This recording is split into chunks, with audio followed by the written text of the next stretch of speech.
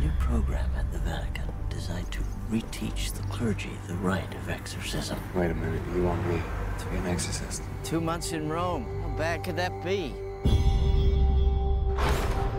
This was taken at an exorcism in Turin. This man's jaw spontaneously dislocated while being read the Lord's Prayer.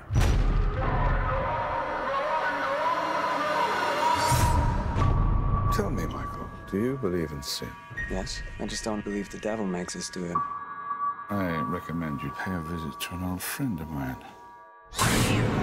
Buongiorno. You're the American? Yeah. Don't like cats? Not particularly. Welcome to Rome. It's infested with cats. Make sure they don't come in.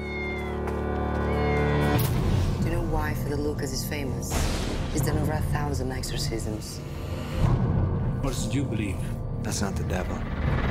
Does a thief or a burglar turn on the lights when he's robbing your house? No.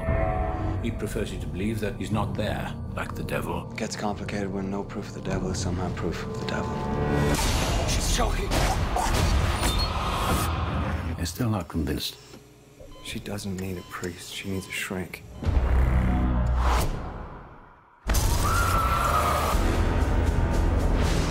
You be careful, Michael. Choosing not to believe in the devil won't protect you from him. Early signs of a possession are subtle. Social withdrawal, a persistent tremor in a limb.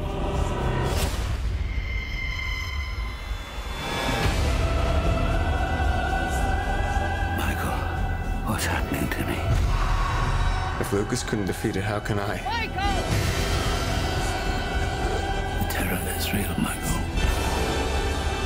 It's real.